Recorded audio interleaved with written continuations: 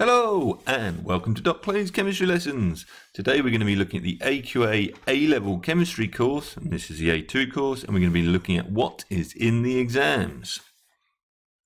Before we go on then, just to remind you that Dr. Clay's A-level chemistry is up and running, and you can come and join us for live webinars, for revision sessions twice a week in the run-up to exams with lots of past papers and lots of revision material available. So come and join. We're starting from 3rd of April next week. If you want to check out the link for the website and any other useful courses, just remember to click the cards in the top right hand corner there by the arrow. And a reminder, what we're going to look at in this session, we're going to have a look at what is in the A level, that is the year 2 exam, and you should be able to know what's going to be assessed in all 3 papers by the end of this video.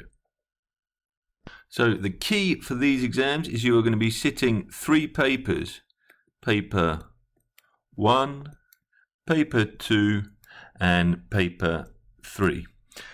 Paper 1 and paper 2 are slightly different and have got specific topics which we'll look at in a minute, and paper 3 is purely synoptic, that is, it covers anything from the previous 2 years of your course. We'll have a look at each paper in turn and see what you can expect to come across in the exams.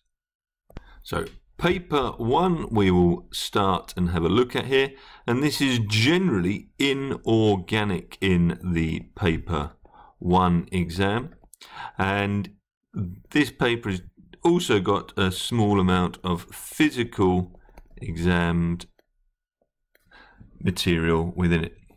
So if we start off by just having a look at how the paper is laid out, and then we'll look at the specific topics.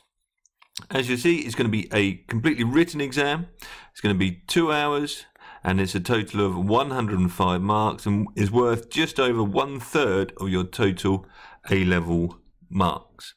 It's split into the inorganic and physical sections, and we can see here in the physical you've got atomic structure, there'll be amount of substance section, also anything to do with bonding. And if we're talking about inorganic, I guess we're sort of looking at probably ionic and maybe metallic bonding, less so covalent. Energetics, where we're looking at the rates, the enthalpy changes. We've got Le Chatelier's principle and equilibrium, along with KC. Oxidation and reduction and redox equations, well, that's fundamental in certainly all of the transition metal work that you look at, and transition metal redox titrations. Then we have the thermodynamics, which is going to include things like our Born-Haber cycles, enthalpies of solution, as well as Gibbs free energy. We have the equilibrium constant, Kp, so that's gaseous systems, where we've got homogeneous systems that we looked earlier on this year. We've then got electropotentials and electrochemical cells, so things like battery technology and whether we can determine whether half cell reactions will go. And then we've got acids and bases as well in this section, which will cover things like buffer reactions and pH calculations. The inorganic chemistry then, we have periodicity, so we're looking there sort of at the period 3 and period 3 oxides. Group 2, the alkaline earth metals, the halogens, so the reactivity of the halogens and the alkaline earth metals up and down the group, and the solubility of the group 2 metals with hydroxide, and also reactions with sulfates. The properties of the period 3 elements and their oxides, which we looked at quite recently. Transition metals, complex ions, so on and so forth. And finally, the aqueous ions solutions from the A-level course. Those which say A-level next to them only are you've met in the year 13 course, or the year 2 part of the course. I have year 13s. And those which don't have them will have been met in the first year, your year 12 course. Paper 2 then is similar in style to the paper 1, but paper 2 is generally organic chemistry with the relevant physical chemistry associated with it.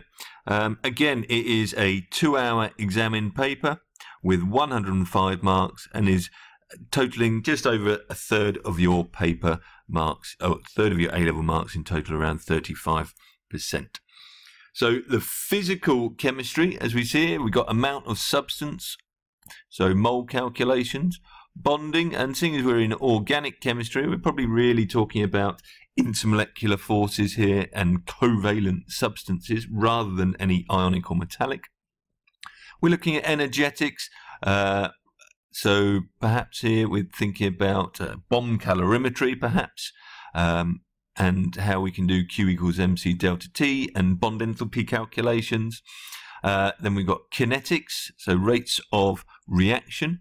We've got chemical equilibria, Le Chatelier's principle, and here we've got KC from the year 1 AS course. And then from the year 13, the second year course, we've then also got the rate equations from the A-level course. So a reasonably small amount of physical compared to the inorganic chemistry, but the organic half of the course is quite significant. So from the first year of your your AS course, you've got the introduction to organic chemistry, so that's simple naming systems as well as isomerism. We've got the alkanes, the haloalkanes, the alkenes, the alcohols, and organic analysis. So organic analysis that you met in the year 1 part of the course was things like infrared spectroscopy and high resolution mass spectroscopy. Then from the year 2 course that you'll be looking at, you've then got, moving on, optical isomerism that we observe in organic substances. We've got the aldehydes and the ketones, so things like nucleophilic addition reactions, the formation of carboxylic acids and their derivatives, so how we make things like esters. Aromatic chemistry, so remember aromatic chemistry simply means things like benzene, so in this section we're talking about sort of electrophilic substitutions. We've got reactions of amines, nucleophilic substitution, the polymers, that's addition as well as condensation, amino acids, proteins and DNA, organic synthesis, so organic synthesis at the bottom here, that really is a culmination of all of the previous reaction mechanisms, and we'll have a webinar on that coming up in a couple of weeks. The nuclear magnetic resonance spectroscopy, and that is for both proton NMR and carbon-13 NMR. And we've also got chromatography here at the bottom, with one of your chromatographies being your required practicals. So that's your paper 2, a 2-hour exam, so plenty to get your teeth into in that exam. Finally, paper 3, and this is the one which we said was synoptic, and this is a slightly different exam. Again, it's 2 hours, but it's slightly fewer marks, only 90 marks, and it's worth 30% of your A-level. The key here is the types of questions that you are going to get. 30 marks are going to be awarded, not awarded, but will be of multiple choice. 20 marks are going to be testing across the specification. So that, in essence, is something which is synoptic. It can be absolutely anything from the specification that they decide. We don't know what. And then 40 marks of questions on practical techniques. So here, you're really going to need to be aware of your required practicals. If you're not sure what they are, check out in the corner here the cards, and they'll be linked to the required practicals. But also dealing with data, perhaps drawing graphs, perhaps extracting information from graphs, so on and so forth. But that's quite key, because this actually equates to about 12.5%, 12 to 13% of the actual total marks across the exam, and they say that they will ask you 15% practical questions, so that is where a large proportion of your practical questions are going to come from in your A-level exam. I'm not going to go through all of the subject content, because suffice to say it can come from any content that they so desire. If you join the website, you'll find all of the topics broken down there, and it's also written down on the side. The time you've actually sat this exam paper there, or you come to sitting it, you will have revised thoroughly all of these topics and be able to have a good go at across all of these subjects. So hopefully now you should be aware what is going to be in your exams.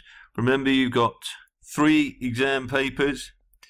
One is going to be predominantly inorganic in style. 2 is going to be organic, while 3 is going to be fully synoptic, but also fairly heavily multiple choice, as well as practical skills.